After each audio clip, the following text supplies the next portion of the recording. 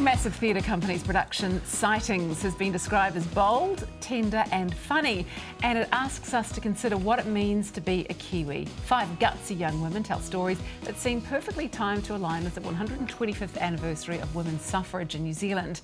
Here to tell us more are co-director Kura Forrester and performer Georgia Menhennet. Yes. Great to have you both here. Thank you. Thanks for having us. Kura, let's start with you. Tell us a little bit about the work. What's it about? Sure. So Sightings is a commissioned play for massive companies. So usually we work with devised shows, but this process has been a little bit different. So we've had 3 writers write a script for our 5 young actors, and it's a show about finding inner resilience. It's about who you draw on in times of crisis.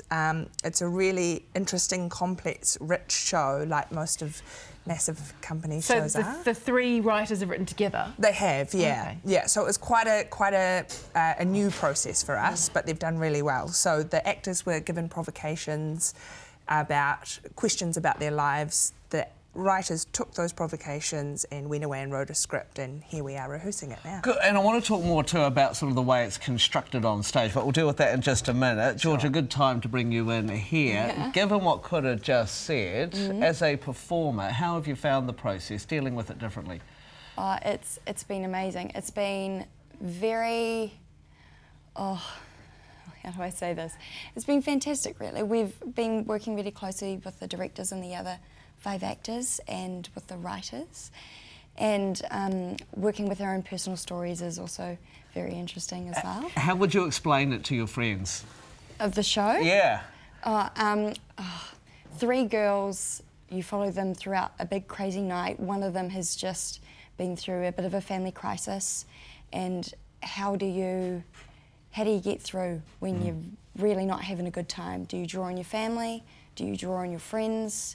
When do you move on, and how do you pick yourself up? And you say your own personal stories have been involved, so the writers have taken your own stories. How's that? Is that quite personal, being on stage and working through your own story? Yeah, it's really beautiful, really. So I got to share heaps of my personal stories from my family, and I'm actually really lucky I get to share one of them that my papa actually told me.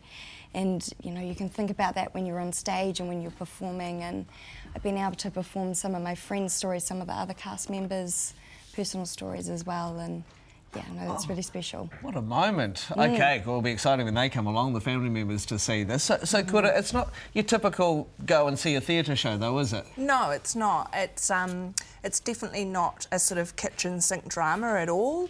We use a lot of different techniques in our show to tell our story, so it's definitely not a regular theatre experience, I guess, which is a real great reason to come along and see it. And what I really love about this project is these 5 young women are really playing their size. They play their whole range of their lives, and we don't get to see that very often in theatre, I don't think, especially young people really playing as big as they can be. So that's really exciting. So this is about being a Kiwi, being a New Zealander? Absolutely, and it's got being international stories as well. Yeah, absolutely, about being a young woman and being in crisis and what you do.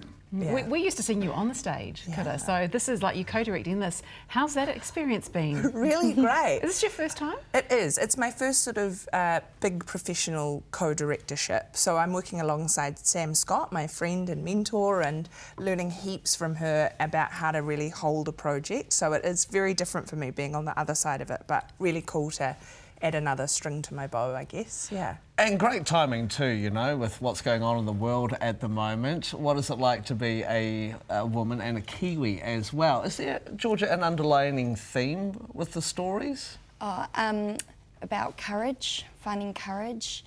Yeah, being a woman, supporting each other.